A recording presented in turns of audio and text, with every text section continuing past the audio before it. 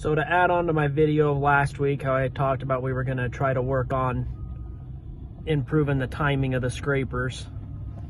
It's just a continuous improvement. This morning when I showed up, they were running and they constantly had 2 scrapers sitting in the cut. He'd be pushing 1 and 2 waiting. And the cause of that was these guys in a constant hurry, always in a rush to get back to the dozer as fast as they can. Which in this case, running such a short haul is not the best answer. And they're actually moving more by slowing them down.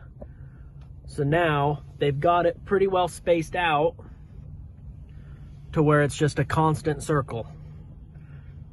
He's always loading 1 as 1 is pulling into the cut. So by slowing them down, we've made just a continuous flow of dirt moving and not any of the equipment has to stop.